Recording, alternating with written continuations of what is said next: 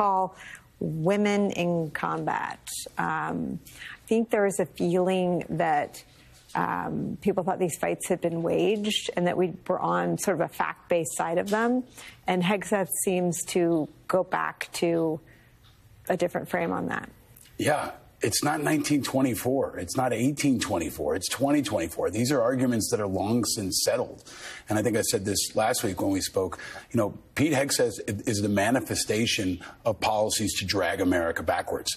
And this is a great example. There are combat units that have women involved all around the world. This is established as effective and commonplace. So it's a very radical position that is out of line with the moderate majority of America. It's out of line with our Pentagon. It's out of line with our allies like Ukraine and Israel. And I think we have to take a bigger step back here and ask people, you know, what is disqualifying? This compounded with the payoff that is now public. Would you like this person to be the principal of your kid's school, where your sons and daughters had to listen to that person and have that person be in charge? And I don't think there's too many people who would be comfortable with this person as the principal of their children's school. Why are they comfortable with him as Secretary of Defense, where they will be leading 2.7 million employees and America's sons and daughters in combat? It's really a ridiculous conversation at this point. We've got to get back to recognizing this is not normal, it's not acceptable, and it's not inevitable. Remember, Donald Trump pushed Ronnie Jackson forward for VA in his first term, and that went down in flames. And this one seems to be going along a similar path. And I hope it's because moderate people in the middle and moderate Republicans say this is not acceptable from an integrity standpoint. We should not have public leaders that have these kinds of challenges and positions. Does it have the opposite impact? I mean, how does removing women from combat impact readiness? It undermines it immediately, right? I mean, you would have to literally remove women who are actively serving in forward combat roles right now. The best parallel is the trans ban, right? People didn't understand you'd have to actually remove people who are serving in units overseas right now. They're in places like Syria. They're around the world. So you'd have to pull them out of units. You'd have to replace them. You'd have to process them into different units. And you're doing all this while Vladimir Putin's licking his chops. I mean, our enemies celebrate this kind of disruption, this kind of chaos in our military. And that should be the one place that's insulated from politics and radical political views. And that's what I think is most disqualifying about Hegseth. He is a culture warrior. He's a radical political operative.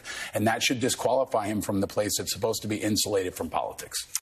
The war against woke makes sense when you see them, you know, I don't know, talking about this network, right? But it doesn't make any sense to me when you're talking about the military or the FBI or these very centrist, if anything, sort of center-right cultures. I mean, what is this really about? It's about an extreme political agenda. I mean, and implementing that agenda across the board in our government, starting with the places that are most To what valuable. end, though, if it makes it harder to win? That is the important downstream effect, is it is going to make it harder to win. But I also think there's another political component here. Pete Hegseth has to get through the Senate. You asked me who would we be looking to try to block this or stop this. There are a number of female combat veterans in the Senate. You had Tammy Duckworth on, I think, in the past. So is Joni Ernst. Joni Ernst is a Republican woman combat veteran. And Pete Hegseth is saying to her, you are not equal.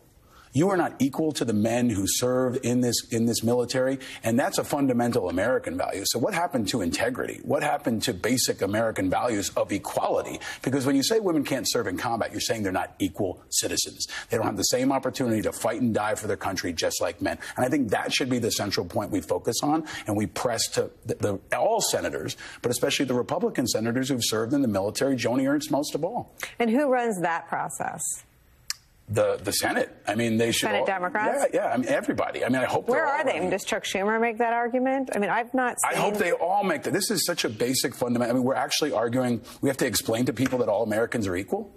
That's where we are right now, right? And that's going to be the case across the board in every agency. But starting with the Pentagon, we're going to have to remind all of America that all Americans are supposed to be equal, because that's what this is about. If you're about freedom and you're about equality, then everybody has the same right to go and die for their country in America. That's how it's supposed to be. So I think that argument needs to be pressed on him. And just a reminder, it's not about qualifications and about loyalty. It's supposed to be about integrity, being an honorable person who can stand up in front of our country that our enemies will fear, our allies will respect, and our kids can look up to. So I'm always going to keep coming back to the principal test. Would you be okay with this guy as the principal of your kid's school? I wouldn't. And America shouldn't be either.